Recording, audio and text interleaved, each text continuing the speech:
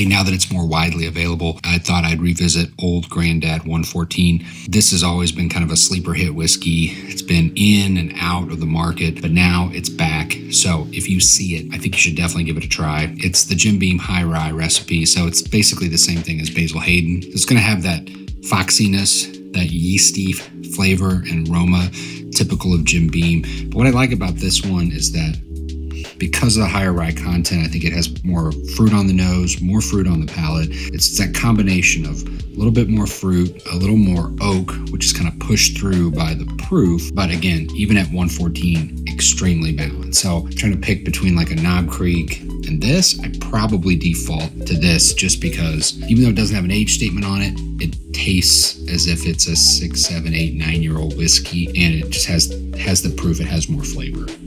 Rich, creamy, easy to drink. There's that foxy yeast note. You get a little bit of orange peel as well. Would make a great cocktail, great old fashioned because of the proof, but sip neat, sip on the rocks. It's just a great whiskey.